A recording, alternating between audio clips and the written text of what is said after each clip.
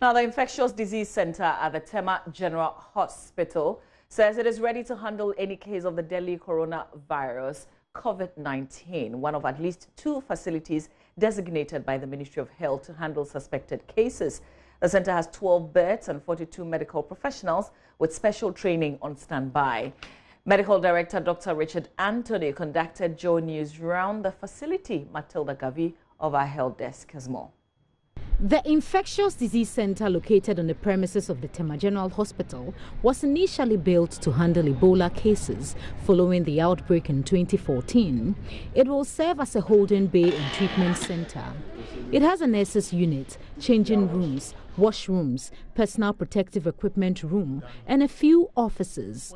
Though it currently has 12 beds, officials say it could be expanded. Medical Director of the Tema General Hospital, Dr. Richard Anthony, says frontline health workers have been given training on identifying cases and how to handle them. I have a screening process. Those with cough and other symptoms similar to, which may not necessarily be coronavirus, are screened and separated. But should we have a strong suspected case, the patient will be moved straight from the outpatient to the facility which has been earmarked for isolation or quarantine, which we have.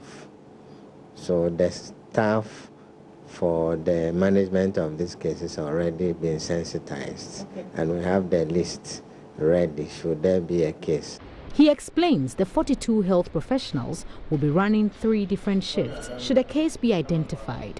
When there is a case of that nature, because it's a shift and one cannot stay in there for a very long time, at least you need not less than 3 shifts. And looking at 1 shift alone for a day, going through the 3 shifts, we need not less than 42 different categories of staff, which we have. So the staff for the management of these cases already been sensitized, and we have the list ready should there be a case. We have PPEs, that's the personal protective equipment. There is a dedicated team which is made up of a mix of health staff, ranging from nurses, doctors, pharmacists, administrators, even orderlies, which are part of this emergency response team, which has been put in place in readiness for this coronavirus, or we don't know what will come up even tomorrow. So it's an ongoing process. And in terms of logistics, we've been promised that should there be need to increase the number of PPEs that we have, Central government and Ghana Health Service is ready to do that. For now, he says they remain on high alert should a case be confirmed. For JoyNews, Matilda Gavi, Tema. But first, let's talk about the coronavirus and the decision by the Health Committee to back the decision by the Ghana Health Service not to bring back the students who are now locked up in Hubei and indeed in Wuhan in China. For the records, the Parliamentary Select Committee on Health has never taken any decision to back the Ministry of Health not to bring or not to evacuate Ghanaian students in Wuhan. We have never done that. We, on the minorities side, issued a 3-day ultimatum, which expires today. Exactly. And yesterday we had the opportunity. We invited the officials from the Ministry of Health. They appeared before us. In fact, the minister and his deputies didn't come. When they appeared... So were these Ghana Health Service or Ministry of Health? Yes, we have Dr. Badu Sakodie. Okay, we have Dr. Nsian Sari. We have the Acting Director General of Ghana Health Service. They were all there. Okay. And they were supposed to brief us on the development and the reason why government is refusing to evacuate students from Wuhan to Ghana. So it was a briefing sort of. So we never got to a consensus, or we never voted on any matter whether or not to back government decision not to evacuate students from Wuhan. In fact, at a point in time, the chairman drew the attention of Dr. Nsiansari that he must dwell much on the explanations why government is not evacuating students. Okay? And he said that government position was that for now, they were not going to evacuate students. The reasons given were that, one, they are in touch with the students. Two, they think that they are assessing the situation as and when the risk level is high and there's the need for evacuation, they will do so. But for now, there's not going to be any evacuation. Okay. And I came in as a ranking member and I disagreed with them. And I cited these instances at the meeting. At the meeting, I said that, look, yes, nobody has contracted the disease so far. But I feel that you do not wait till somebody contracts the disease before you evacuate. You do not wait until the risk level is high before you evacuate. If you so think that there could be the probability of doing evacuation, then why don't you do it now?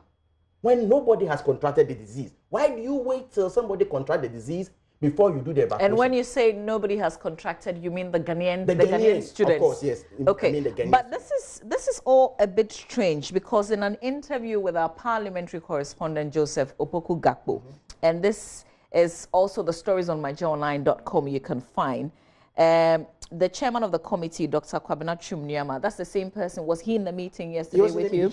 Okay, so here's a quote.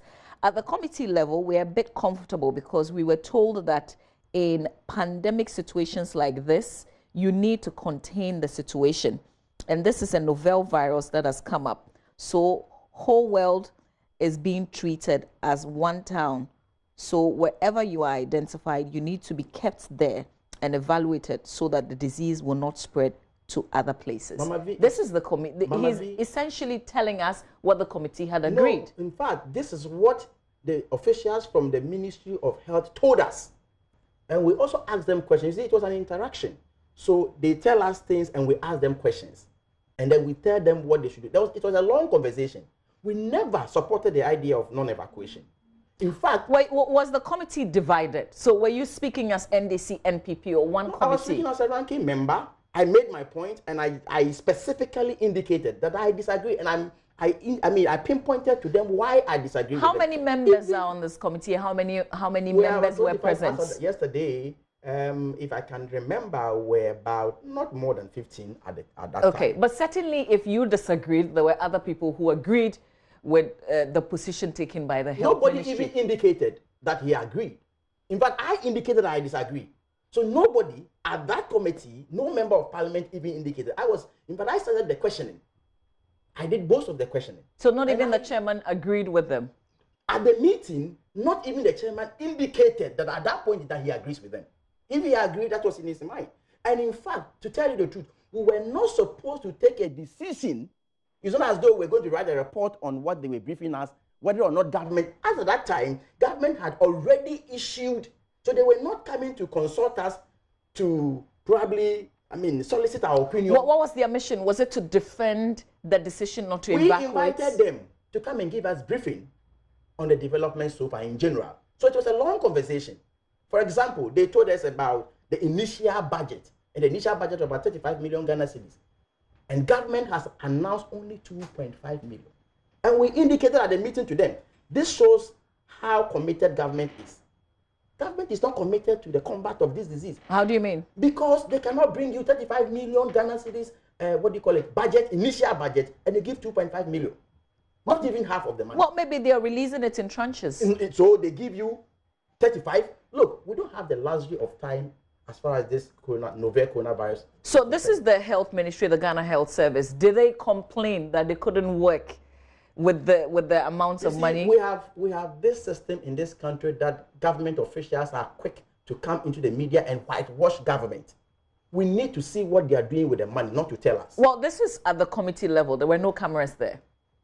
Oh, we have our own cameras. We have our own cameras. My point is, media. This was a technical committee, so I'm not sure they had any reason to keep anything away from committee members. Oh, they do it all the time. We find out, we have our a way of getting our own information and all that. But the point I am making is that, my sister, we still stand by the point that if His Excellency the President had his daughter in Wuhan by now, he would have reconsidered his decision. It's simple. Other countries are evacuating. I don't know part of the world. Not all countries I'm saying have taken their nationals. Are you saying you're not convinced? I was not. Because we're told that bring me a superior this decision is based on expert advice. Look, it's not the NPP government deciding argument. not to do Listen, that. It is. I mean, when technical people bring you advice, you interrogate the advice. I'm a ranking member. I also have access to technical advice. Don't forget, on our committee, we have not less than 5 medical doctors. So it's not as if we are ignorant about the whole matter. I lead them, and before I come and sit here and talk, I do my own consultations and I read.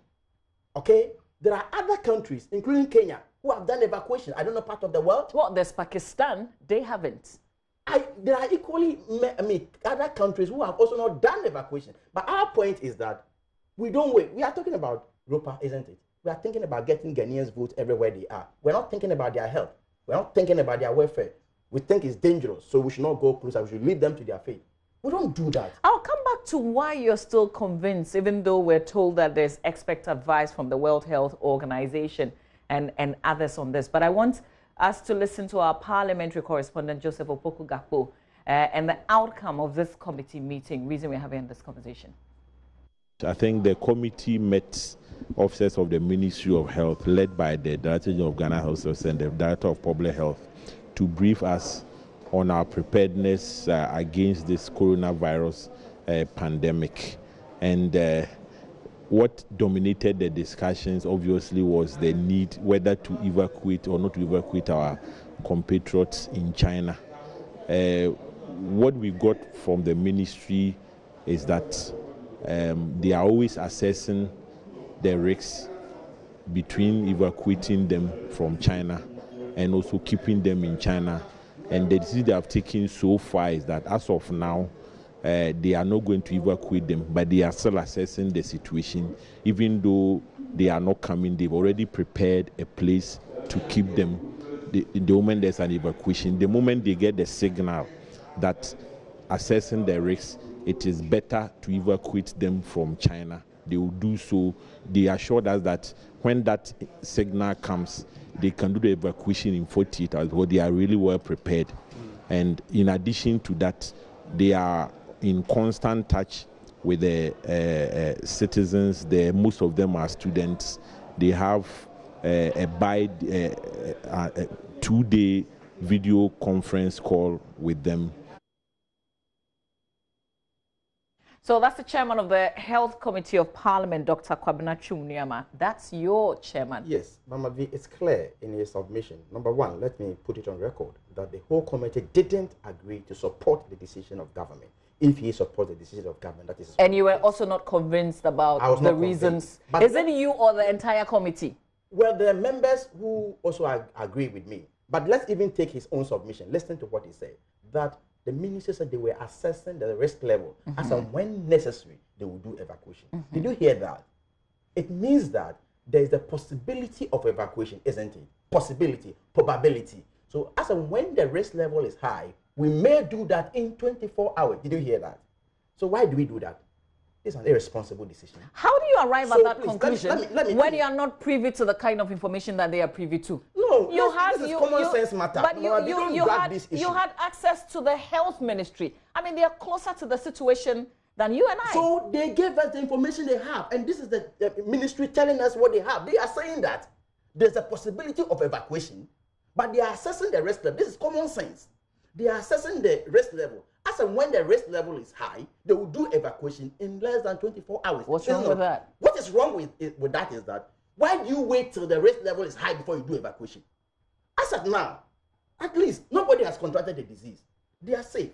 You don't go and put a fly there and say everybody should jump into it. Even before you do that, and they have been coming under this cheap banner that if we bring them in, there's the probability of importing the virus into this country. Technical people should not be speaking that way. Is that, did they add that reason to it? Well, I've heard that at the committee level, they didn't say that, but I've heard that in the media a lot. But that's a cheap one. Listen, we have not said that they should just go and put a fly there and then say anybody who is a Ghanaian should jump into it and go to Ghana. That's not what we have said. Before even they do the evacuation, there are protocols. Before they embark on the trip, they will be screening. There will be a means of identification, diagnosis. Do you think that we have the right funding to do this evacuation? Well, that one I've already indicated. I think that the whole issue and the reason why we are not having that political will is that we don't want to spend as far as this issue is concerned. Because you see, Mama V, we've been here before. During the Ebola time, You saw it. There was inter-ministerial committee. The president led the charge. We had some. Ghana was even made the distribution hub for distribution of logistics to combat Ebola. Isn't that or wasn't that the advantage that we had volunteering to do that? Yes. Meant so, that we had access to some of these logistics. Exactly, but this is not the same situation, is it? Listen, Mama V, I have had the opportunity to listen to the experts. I've had the opportunity to listen to a lot of people. Look, the structures are there. We only need to reactivate the structures. Look, let me tell you one story. When the Argentine and the Chinese, the suspected cases, got to Kolebu, you saw it in the video. The professionals there, the health professionals there, were running head-task together. What does it tell you? We're ill prepared. You there? But that's a special case because we know that Kolebu is not a designated. So why did they go there anyway? If it's not a designated place, it means that people can walk anywhere. And you say we are prepared. So the point is, even within the country, you say we are not prepared. Yet you think we have the capacity to go and bring a number of students who are in the epicenter of this virus. Listen to me. The point I am arriving at is that government is being insensitive.